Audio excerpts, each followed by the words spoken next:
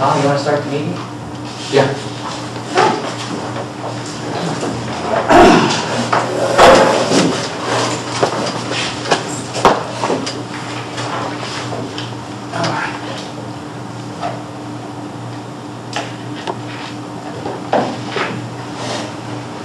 All right, I'd like to call to order the adjourned City Council meeting for January the 14th, 2016. And Commander Rainer, I pledge allegiance to the flag of the United States of America, and to the republic for which it stands, one nation, under God, indivisible, with liberty and justice for all. roll call. Maria, Here. Lewis, here. Silvera, Present. Stonebrook, here. Peralta, Move on to consideration of approval of the agenda. Do I have a motion? I move to approve the agenda. Motion by Ms. Stonebrook. Do I have a second? Second. Second. Ms. Lewis. Motion to approve the agenda by Ms. Stonebrook and a second by Ms. Lewis. All in favor? Aye. We'll open the public forum. Members of the public forum may address the City Council on any item of public interest within the jurisdiction of the City Council. Includes agenda and non-agenda items. No action will be taken on non-agenda items.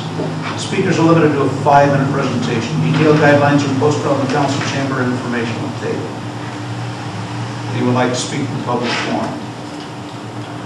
Seeing no one, we'll move on to item 6, closed session, public employee employment, interim city manager pursuant to Government Code Section 54957. And at this time, we will go into closed session.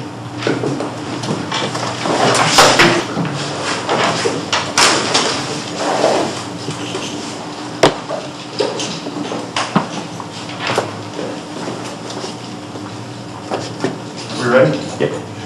Well, we've just returned from closed session, and in terms of the interim city manager, the council has voted 4-1 with Mr. Freya, Mr. Villalta,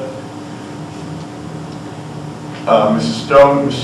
Stonegrove, and Mrs. Lewis voting aye for Gary Breezy and Scott Silvera, no.